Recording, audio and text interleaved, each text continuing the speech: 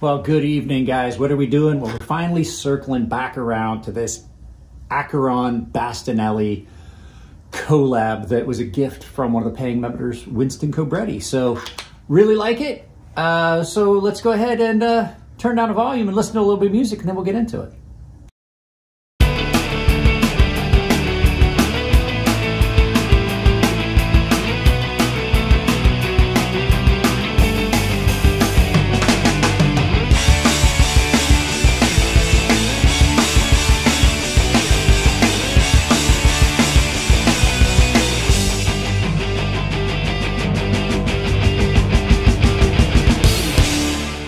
So like I said, this did come in from Winston. He is one of the paying members, and it was a gift to me, and I at first wasn't sure I would like this, and I have really come to love this knife a lot. It spends a lot of time in my pocket. As a matter of fact, I'm gonna have to say lately, since I got it, I have carried this more than I've carried my Sea Snake, which is good because my Sea Snake is off on loan to Cole over at Tri-State EDC.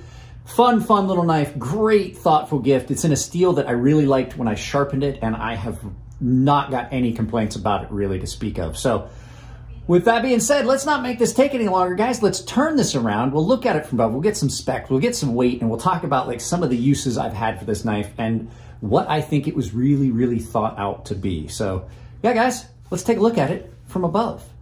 Guys, like I said, we're just now turning back on this and circling back on this Akeron. And the reason that it's taken so long is I enjoy carrying it. And I typically, when I have a knife I like carrying, I'll carry it a little bit longer so that I don't have to take it out of my pocket. Now, the nice thing about this is I can continue to carry this. This is my knife. I own this. This was a gift. So let's go ahead and get into some of the specs. So what are we looking at here? Now, this is a fixed blade, so some of the specs are gonna be a little bit different. You are looking at overall length on this of 6.25 inches. Now, it's a very interesting looking 6.25 inches, I will say. Blade length on this is 3.0 inches, but the blade is not fully sharpened all the way back. You do have this ricasso area back here that acts kind of as a finger guard. Looks almost like a flipper tab that's been like not completely cut out. This blade is in Bowler N690 CO, which is N690 with additional cobalt. I have sharpened this a couple times for other knives, and I've used it on this. I find that steel much better than the original N690. It takes a different kind of edge. As you can see, it is a Wharncliffe not full flat grind, but a flat grind with interesting, only one fuller on one side. I think it gives it an interesting nook. You've got that beautiful Bastinelli logo there. So the blade stock thickness on this is 0.14. So let's go ahead and look at the blade stock thickness and see what they've got here. 0.14 on that fuller. I'm trying to get it so I get a full 0.1, yep, 0.14 exactly. Now, behind the edge thickness on this is going to be a little bit deceiving because I did lay the angle back on this edge. So behind the edge, right behind the edge, I did a full convex on it. You're looking at 0.038-ish behind the edge, as close as I get. But I did do a wider bevel, and I brought that angle up, and it made it slice so much better. Handle length on this is 3.25 inches. It is a full tang with removable green micarta scales. Has a very nice, I have to say, this is one of the best production Kydex sheaths I've seen. Lots of different points on it. Really good sheath. Comes with that sheath, and it does come with a tech lock, but I gave it to a friend of mine because I got him a Sea Snake and he didn't have any other way to carry it. So Josh, if you're watching, I hope you enjoy that Sea Snake. Let's go ahead, last little spec, let's go get the scale and bring it in and take a look at the weight. All right, on knifecenter.com, which is where I looked this up, they are my preferred vendor because you do get points. They have this listed as 2.86 ounces. So let's go ahead and get that. Let's pull it up. Let's see, which did I finish with last? We'll do it in ounces. So they said 2.86. I imagine this is going to read close to 3. Yeah, 2 7/8, 3 ounces. Let's make sure that that's still zeroed. Yeah, this is not the best of scales. It doesn't do fractions. So in grams, which it'll do better with, since if you guys don't happen to use Freedom units, or if you're in France, like Bastien from Bastinelli Knives, like most of his family comes from, 84 grams. So not real heavy. Let's go ahead and get this out of the way, and we'll talk about the things I like about this knife and things like that, and just get it looked at real quick since we're done with the specs. So like I said, this came in from Winston, and when it showed up, I was kind of taken aback. I wasn't sure how I felt about it. It's a very interesting looking shape and feel. I was kind of not expecting, you know, I've only got 3-finger grip on this. 3-finger grip. A lot of times smaller fixed blades, even some of the smaller ones, I have a full grip. Now this does have jimping on here, like if you wanted to get it in reverse grip, but I don't think I would. It doesn't feel real comfortable like that. But overall, it is a very comfortable knife to carry once you get used to that curvature. And that curvature, typically that pushes my hand down into a position I'm not comfortable with, but on this little fixed blade, it feels very secure. Like it feels solid and secure. Nice broad Wharncliffe blade that comes down to a really acute point. I believe that this would be a knife that would be in that realm of things that I would recommend if you wanted to carry a knife and had training to carry it as a self-defense tool. But I'm not gonna lie to you, it has done a lot of nice small duty tasks. A lot of knives, like the one that I would come to mind would be the Koenig Arius. I love that knife, but that weirdness of being forced down into that kind of feels uncomfortable on that folder. But on this, I feel really secure, especially with that jimping that runs almost, I'd say it runs more than half the length of the blade. It is so secure. The jimping on it is great. This thing is a little workhorse. It is very deceptive as to like how useful this knife is. It feels so much bigger than it actually is.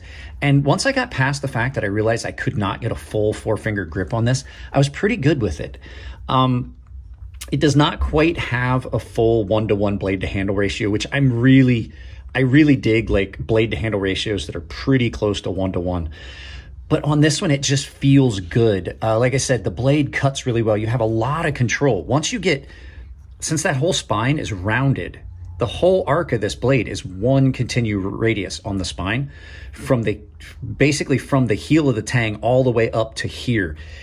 That means that like you have that's a natural feel right there. So if you were to, I mean, I know guys that take like a Screama and do knife fighting, and this is one of the grips that they have a tendency to like, is that finger on the spine. You have a lot of control with this knife, but what I found myself using it for was cutting things out. It is just about perfect. If you're bearing down on something with this knife, the jimping just falls perfect. The handles almost feel perfect, and it lines you up. Look at that. It lines you up with a perfect cut through whatever you're pushing through. So I had initially got this knife, I did the first impressions, and I didn't think we were going to get back around to it because I didn't really think it was going to be something. I mean, it was a gift and I was really appreciative of it, but I didn't think it was going to be something that had, you know, endeared itself to me as much as it had. I really cannot, I'm not at all joking. I love this knife. This has rapidly become one of my favorite fixed blades that I have. And I mean, as a guy that has designed fixed blades that would be exactly the knife that I want, and there's been a market for it, I'm going to tell you, like, that is a big thing for me. Like, for me to say that I actually carry this knife more than I carry my own design, that should say a lot, considering I designed my knife for me. But yeah, I can't tell you how much I like this knife. Now, I will tell you, this is more expensive than I thought it was. I looked this up. Like, this is the first time I really looked at the price. I did not realize how much Winston had sent in this gift. This on Knife Center at the price they had listed is $145. Now, it is out of stock. I don't know if this is discontinued or anything like that, but I'm not gonna lie, I am really digging this knife. So if you can find one, I 100% recommend it. Like, I could keep going on about how good this knife feels. I'm not gonna lie, this goes in the front pouch of my sweatshirt. And a lot of times also I'll drop it down in the pocket of a pair of jeans because it's long enough that it'll sit up and I can get down inside the pocket and pull it out. And I don't really have to worry about a soft loop or anything like that. I don't know if I would be as comfortable carrying, if it would be as comfortable to carry on my belt, like appendix carry, not appendix carry, but like scout carry on my belt, as it is just throwing it in the sweatshirt of my pocket, or this pocket of my sweatshirt, I should say. So yeah, guys, really great knife. And like to bring it back around, look at the fit and finish on it. It is beautiful. that fuller that's in it is done incredibly well. All that jimping. Scales, there are no hiccups in the scales. I do have to say, like I said it before, after I had resharpened it before we did the initial impressions. The knives that I'm seeing made by Viper and some of the Italian-made knives, they are a little thicker behind the edge. And not just that they're thicker behind the edge grind is really kind of steep. And so they don't cut as well. But once I sharpened this, that N690 CO takes an amazing aggressive edge. And I'm probably needing to sharpen it up again. It's looking rough, but it gets used a lot. So there you go, guys. The Akeron Bastinelli collab, designed by Bastinelli in Florida, done by Akeron in France, manufactured by Viper in Italy. So truly an international knife. Guys, let's turn this around, do some final thoughts. At the tabletop, this thing is just about great as a small little, possibly defensive carry, but I've used it for a lot of stuff. As a matter of fact, in between cuts, I went in and cut a bottle open so my wife could get the rest of the stuff out, and it performed incredibly well. It cuts great. So no complaints. Thank you again, Winston. Great little knife. And like I said, I don't carry it in any other capacity than just to throw it in my pocket since it has a really good sheath. So guys, that's it on this one. If you like the videos, give them a thumbs up. If you don't like them, give them a thumbs down, but please try to tell me why. I can't change the content if you don't tell me what you don't like. If you want to support the channel, it's as simple as, like I say, like, share, subscribe, drop a comment.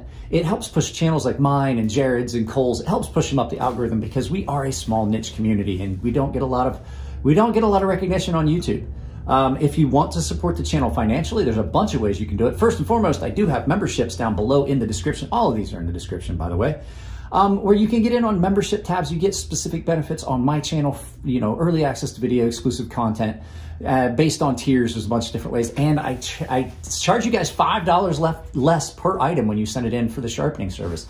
Other ways you can do it, I have a bunch of affiliate links down below that you can look at where I have knives and stones and all kinds of recommendations. Anything you purchase with those affiliate links, I get a little bit of the cash at checkout, and it doesn't cost you anything extra. And then I also have a merchandise store on Ember Shirt Co. that's in the description down below, where I have merchandise with my logo and my knife design and things like that. And I've set you up a coupon code that works anywhere on Ember Shirt Co. Save you 10% at checkout. That coupon code is CrazySharp, all one word, capital C, capital S, CrazySharp, all one word. And if you send me pictures of you wearing my merchandise, I will put the pictures in a video. So guys, that's it. I love you all. Keep it clean in the comment section. It makes it easier to moderate the channel. If it's your birthday, happy birthday. And I will see you in the next video.